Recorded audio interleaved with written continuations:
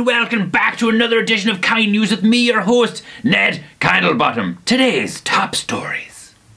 A 5-year-old boy called Harry has brought joy to care home residents by reading his favourite stories to them. Harry spends his free time after school reading to residents in Pendine Park's Highfield Care Home in Wrexham. Harry has become a firm favourite among residents, and his mum said their faces light up when he arrives. Well done, Harry. Now for some other news. Did you know that February is one of the kindest months of the year?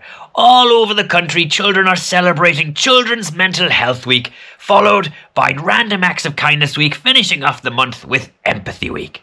At the School of Kindness, we are holding lots of special events and activities to celebrate these events, including a special Mental Health Week assembly, an Empathy Week assembly, and a Random Acts of Kindness Week challenge. Visit our website to get involved.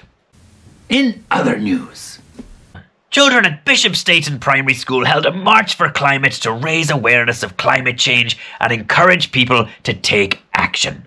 Children from Key Stage 2 went on the march waving specially made banners and flags. They were joined by teachers, school staff and parents who wanted to support their efforts.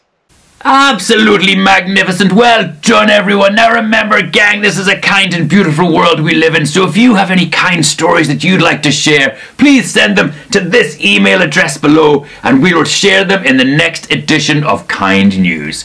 Keep being kind, everyone. This is Ned Kindelbottom, signing off.